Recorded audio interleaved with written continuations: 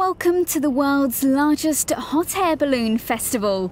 Tens of thousands of people from around the world descended on the US state of New Mexico for the Albuquerque International Balloon Fiesta. It's something, until you see it, you can't imagine it. I've seen pictures of it, but until you're here, you can't imagine it.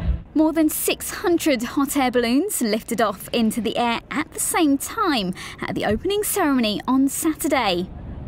The Balloon Fiesta was first launched in 1952 in Albuquerque, as the weather conditions make it an ideal place for hot air balloons to take flight. The reason Albuquerque is very special is because the Sandia Mountains generally produce what they call box winds. And as the sun comes up, a lot of times the wind changes to the prevailing winds to the north.